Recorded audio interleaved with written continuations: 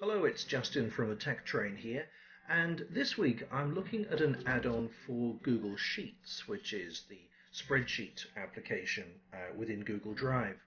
Sometimes I find I need to put dummy data into a spreadsheet to carry out some demonstration of something, perhaps within the classroom or to test out some formulas, and you need to put in some dummy random data.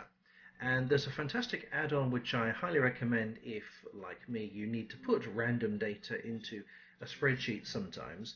And it's called, if you type in random, called Random Generator. It's the one by ablebits.com, the peach-coloured icon with a green dice. So click on the blue Free button. It'll ask you for your permission, so simply click Allow. And then within a few seconds that will be active. There we are. And so if we go to the add-ons toolbar at the top and we click on Random Generator and Start to open up the sidebar, we have a range of different choices. Let's start with integer. So I could generate a random number from anything I like, let's say from 50 to 500. And we can choose unique values as well so that no one number is repeated. If I click generate, that puts that random number into the selected cell. But if I was to click and drag a whole bunch of cells and click generate, it'll fill them all up with random data, and again using unique values. So you have the option to put in random numbers, random integers. You also have real numbers. These are ones with decimal fractions to them as well, from 0.1 up to whatever you like, so they can have fractions in them. You've got Boolean, which is either true or false or yes or no. So again, I could select a column of cells here, click the generate button and get a random selection of trues and falses in there. We also have dates. So if we click on date here, you can have some random dates. I find this really useful. This is a particularly useful one. Let's go back in time, go from 1st of May 2015 right up to 16th or so of December.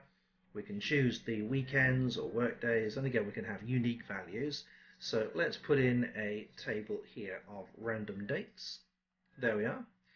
So again, it's quite useful if you're setting up worksheets or spreadsheets for students, perhaps if you're a teacher like myself, so you might be setting up random data for them to play around with to test out formulas or sorting, filtering, things like that.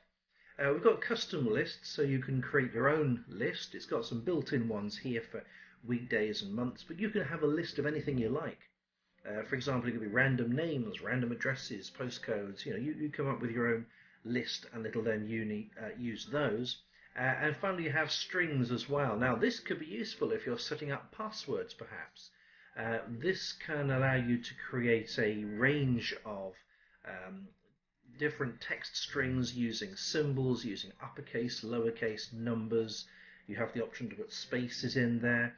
And you can set up basic templates using this mask option here. If I set this string length to 14, then what I can do is, if I just widen that column there, let's have 20 passwords. Click generate, and there's your 20 passwords generated. All of which are pretty good. So this random generator really useful for setting up filler data, test data, setting up spreadsheets for students to use, perhaps creating templates. I think there's a great little utility there. I'm quite fond of this. So I hope that you found that useful. If you did, please do give this thumbs up, this video a thumbs up.